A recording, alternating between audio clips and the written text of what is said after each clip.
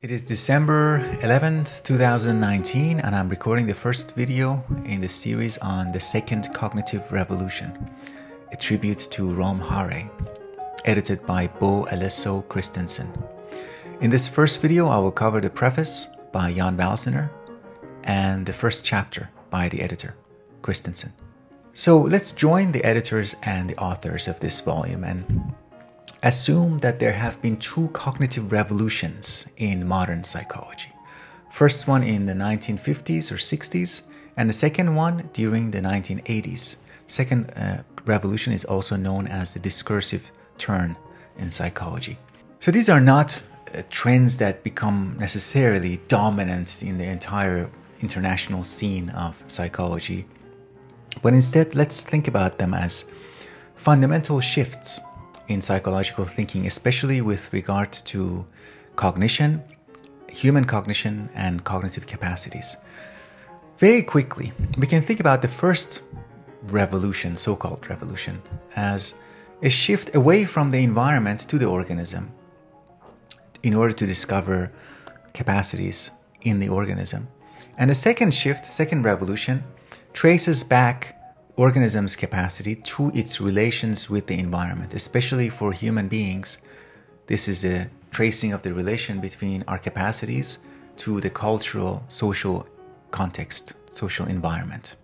The first cognitive revolution made this point, that we should pay attention to cognitive capacities, what the organism brings into the environment, the sensitivities of the sensitivities of the organism to the reality outside. This holds true even if we set aside human beings and just pay attention to rats. A rat doesn't just learn about its own actions and the so-called contingencies of reinforcement. The rat also learns something about its environment. It is fair to say that the rat learns about the environment. So, for example, if the rat is familiar with an environment and then it returns to the same environment through a different entry point, through a different door, viewing the environment from a different angle this time, it can still recognize it as a familiar environment. This is the basis of concepts like cognitive maps proposed by Tolman before the official first revolution. So the first cognitive revolution argues that we ought to pay attention to faculties like thinking, remembering, attention, judgment, and how an organism, a thinking individual, is predisposed and is equipped with certain faculties that enable its psychological relation with the environment. However, this style of thinking can go too far and attribute too much to the individual, and also attribute too much to what goes on inside the individual brain, to the point that it requires generating something like an entire copy of the environment inside of the mind, individual mind. It can also go too far by eliminating the individual organism, eliminating, in the case of humans, eliminating the person and replacing it with the functions, subpersonal processes that are then subject to causal explorations and mechanistic accounts. So in this context, in the context of the first cognitive revolution and the ways in which it can go too far, the blind spots of the first cognitive movement, in this context, I think it is useful to understand the reaction by Rom Hare and the movement initiated by him and his colleagues. So this reaction is known as the second cognitive revolution. It's an attempt to shift the focus of psychology towards the context of cognition and recognize that our cognitive capacities are actualized. They express themselves within and only within social and cultural contexts, including norms of the context. Norms play an extremely important role here. We cannot fully understand, in fact, we cannot fully understand the concept of a person without understanding the concept of a norm, and vice versa. This is why it has been argued that psychology should be seen as a normative science. What does that mean? What does it mean to say psychology is a normative science? It means psychological capacities themselves are subject to standards of evaluation. So, psychological capacities, psychological processes are themselves subject to standards of evaluation. So, to understand memory, we immediately, if we understand what memory is, we understand what it is to remember something accurately or remember something well. When we understand perception, we understand an instance of a good perception that is faithful to the object, to its object. So that's the first side of normativity of psychology. And also, in addition, these psychological capacities are directed at things in the world, objects, events, relations, roles. And those things that psychology is directed at, those things are also target of evaluation. So we live in a world that has a normative dimension, and our relation to the world, to that world, also has a normative dimension. Those are the two senses in which psychology is entangled with norms. Example, to occupy a position in a society, a position of a teacher, a student, a researcher, a judge, a policeman, is to occupy those positions, is to enter into social roles and relationships that come with their own norms. So to understand what it means to be a policeman is to understand that a policeman doesn't cooperate with criminals, is to understand that that policeman is not a good policeman, it's not a good instance of being a policeman. Taking up a position in that context, taking up a position means in part being responsive to the norms that are involved, that are associated with that position. As we start thinking about norms and people's responsiveness to norms, we might detect a kind of superficiality in this. What do I mean?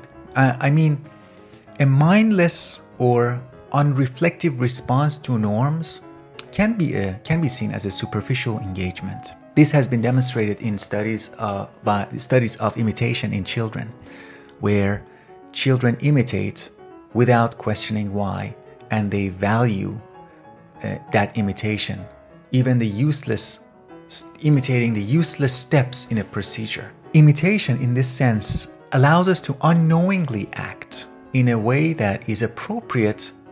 It happens to be appropriate to the deep structures of the world, of the environment, while we are in fact responding to superficial features. We are following a norm, and that norm, we don't know why that norm is in place. The norm might in fact be in place because of a deeper feature of reality, a deeper feature about our relationship with the reality. But we don't need to understand that. If we just follow the norm, we happen to regard that deep structure unknowingly. At the same time, these norms can be evoked to trick us into actions that we probably shouldn't engage in. Like, for example, imagine you're at a retail store, and the person who is working at the retail store is being excessively nice with you and encouraging you to try many items of clothing and try many things, ask a lot of questions, and as a result, it evokes that relationship with the retail store staff. It evokes this response that, oh, I should buy something. And you feel the pressure that if you don't buy something, you should feel bad because you will not do your part in this relationship. So people who are interested in selling us things or persuading us, they might rely on these norms. They rely on our reliance. Our dependence on the superficial relation with norms. And here's another question that I have. There are different levels of depth at which someone can engage with their role, engage with the context. Imagine a teacher. A teacher can occupy his or her position of a teacher at different levels of depth. I'm sure we have all experienced teachers who are concerned with the superficial aspects of their role, their material, the teaching material, superficial aspects of education.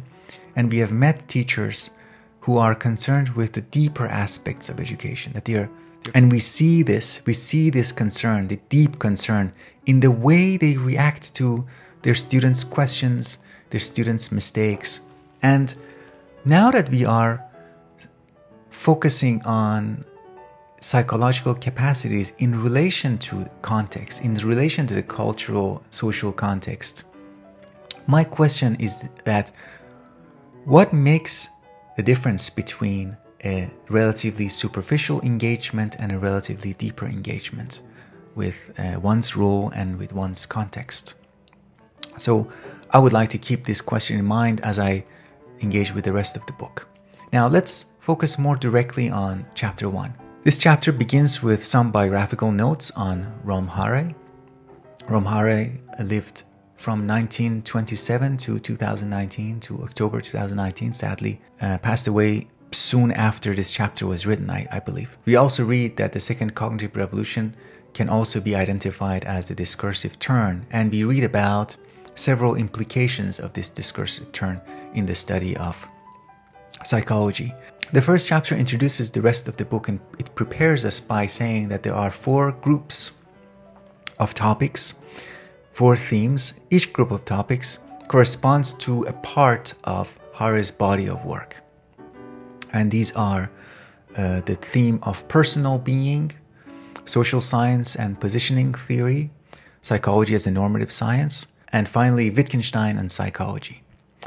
Wittgenstein and psychology, that last part I'll mention only briefly here. Wittgenstein offers certain analytic tools, including the analysis of ordinary language, and also including the taking back a puzzle that is confusing us, and taking the elements of the puzzle back to their original source, to where they came from, where that concept of a rule, for example, came from that now is puzzling us. And the general aim of Wittgensteinian philosophy is therapeutic. It doesn't provide us with new insights, new knowledge, but instead it tends to deflate the questions that bother us and show that the questions might themselves be misguided. So let's turn to the first theme of personal being. This theme has to do with the idea that persons are achieved. In fact, in the other book that I will start discussing this Sunday, we read Rom Harre saying that persons are artifacts. They are achieved by taking part and developing skills of conversation, taking part in and developing skills of conversation. Persons cannot be reduced. A person is a nexus of feelings, decisions, judgments, actions, etc. A whole network of concepts would collapse if we let go of the concept of a person. So a person is like that center point where many different concepts come and meet and in a meaningful way combine together, like the concept of intention, belief, and action. Persons, therefore, cannot be reduced to subpersonal processes, because subpersonal processes no longer have personal attributes. Nor can they be reduced upward. We can't reduce persons to cultural, social, constructive processes, which take away the autonomy of the person. A person doesn't just act. A person also narrates their conditions, their actions. They can try to justify their actions in addition to acting. They negotiate. So persons are not reducible downward or upward. The theme of personal being is also connected to the idea of not searching for a central processing unit in the head, no CPU or a central executive function in a more psychological language. Cognition involves participating in various symbolic systems of sign, and it requires skill, and it involves being transformed through those participation. So the search for cognition shouldn't be internal to the person. It should be also about understanding the symbolic systems of participation. Moreover, personal being involves the recognition that persons have goals, and activities of persons are goal-directed. When a person is related to tools, to collaborators, to social relationships, the way they are related to those tools, collaborations, other people, the way they stay in those networks and their mode of participation makes sense when we recognize the goals that they are pursuing. Next, there is the theme of social science and positioning theory. Social relations, social roles, or social positions have a reality. That reality goes beyond the bodies involved in them. What does that mean? It means that the position, a social position or a social role, has the power to bring out certain actions, certain tendencies in people. In addition to actual conversations and actual interactions with other people that give us, that ascribe us with roles, we also have situations, recognized situations that also give us roles, like being at a doctor's office, or being at a funeral, or being at a grocery store. These recognized situations, even though they don't involve explicit relation with another person, they do compel or prohibit certain actions. And the roles, ascribing roles, also involve icons and symbols that we recognize, and those symbols might exert power within an identified context, like traffic light or the sign that invites us to be silent in a hospital. Again, the emphasis is on persons, the nexus or a meeting point where beliefs, desires, memories, emotions, norms, roles come together. A person is the central locus of social action. Positioning theory, I'll read more about this and we will discuss this more, but so far I think positioning theory is a way into social science and cultural psychology. It's a recognition that mental life is mediated through symbolic or discursive cultural practices. But we should not, here Christensen emphasizes that we should not make the same mistakes as the first cognitive revolution. We should not search for a mind behind the mind. Now that we have identified that the mind is social or discursive, we shouldn't say, okay, so where is the discursive mind behind the actual mind that we are observing? The mind instead emanates from people through their engagement with the world and with each other. The third theme, which we will discuss more, is psychology as a normative science. I already discussed this, some aspects of it. This is different from saying that psychology is a science of the normative, which might mean that it's a natural science or interested in causal accounts of normative processes. It also means that psychology itself is not neutral with respect to states of affairs, with respect to psychological processes. So back to the preface. To say that psychology is concerned with norms has implications for psychology itself. We have norms and standards for evaluating psychology, and those standards can change. There are roles, institutions that have the power to give permission to encourage certain forms of psychology and prohibit or discourage other forms of psychology. Those positions are themselves not scientific positions. So, for example, I was having dinner with two colleagues last night, and they were discussing about teaching duties and how teaching duties are dependent on our productivity as researchers. So teaching load, so teaching is basically used as a form of punishment, as a form of encouraging and discouraging certain forms of engaging with psychology, certain forms of being a scholar, being a researcher, being a teacher. That's a normativity that is applied to psychology, to psychologists. So the position that prohibits or encourages or discourages is a political position, a position that says, do this kind of research, publish in high-impact journals. That's a political position. And even if that position and the scientific position come from the same individual, they are still separable positions. The scientific position is about curiosity, wanting to answer certain scientific questions. The political position, which has scientific consequences, is not itself scientific. So Rom Hare's work and the second cognitive revolution bring to our attention the fact that psychological phenomena are embedded within normative structures. Even though the normative dimension of human reality is widely accepted, it's difficult to find somebody who disagrees with it. Valsiner points out that its acceptance hasn't seeped into the common research practice or research discourse. We still hear statements like, I study X through method Y. So I study reading through eye movement, for example. But we should hear, I study psychological phenomena X, which itself exists due to, or its existence, it depends on the normative structures A, B, C. And I study this through method Y. So Valsiner's own example is about aggression, expression of aggressive behavior, aggressive emotions.